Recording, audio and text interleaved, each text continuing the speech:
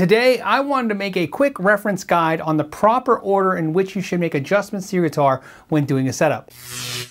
Now before I get started, if you learned something at any point in this video or you enjoy yourself, don't forget to hit the thumbs up button and subscribe. It helps the channel grow and it helps me know to keep making content like this. So the method we're going to use is called train. This system was shown to me by Principal Master Builder Ron Thorn. As far as the order of how to adjust things, train. Now it's important to note that we're going to make all the adjustments to this guitar in the sitting position. This is not a full setup. This is just how to make the guitar more playable and enjoyable for you. First, we're going to tune the guitar.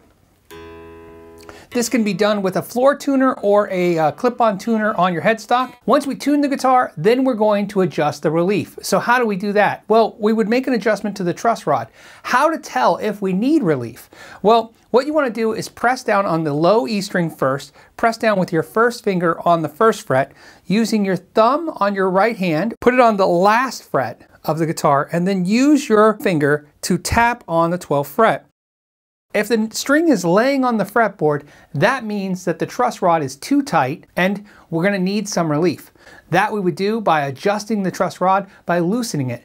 In almost every case, it's going to be counterclockwise. If your action is still very high and you find yourself tapping down on the 12th fret and it's really noticeable that you have high action, this is the time where you'd want to tighten the truss rod just to straighten out the neck to make sure that the action comes into play. Keep in mind that no matter whether or not it's too low or too high doesn't matter as long as it's not buzzing and it suits your ears and the way you play. Now it's time for A. Action is going to be adjusted by your bridge. Whether you have a Gibson or Fender style guitar or even an acoustic guitar, this is going to be adjusted by lowering or raising the bridge. Now an acoustic, that's a different story. You would have to shim the bridge up or sand the bridge down. But on an electric guitar, you're just going to make a quick adjustment using either an Allen wrench or a flathead screwdriver. Now that you have the guitar playing a little better, you're going to realize that the intonation's a little out. And intonation, if you don't know what that is, I'll put a link right here that shows you how to adjust that and why that's important. But more importantly, you would adjust it by turning the screws on the bridge either to move the saddles towards the nut or away from the nut. And again, there's a video reference for that if you don't know what intonation is. Now last, Ron says in is for noodle, which is to play and enjoy it, but I'm going to go ahead and change that to nut. This is a good time to inspect the nut on the guitar. I like to do it with my ring finger on my left hand. I push down on the 3rd fret using my pointer finger to push down on the 1st fret, and what I want to see is either no gap or just a very slight small gap. In other words, when you're pushing on the string, it's almost like immediately touches that fret.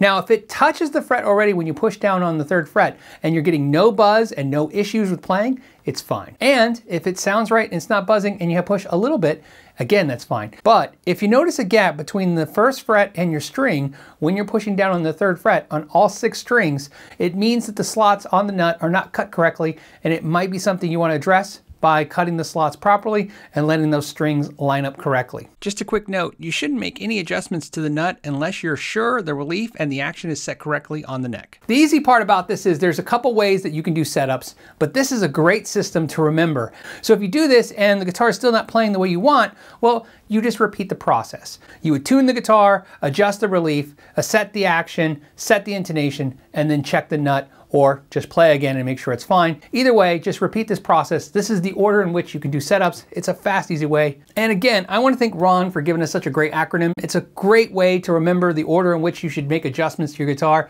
As always, I want to thank you guys so much for your time. Till the next time, know your gear.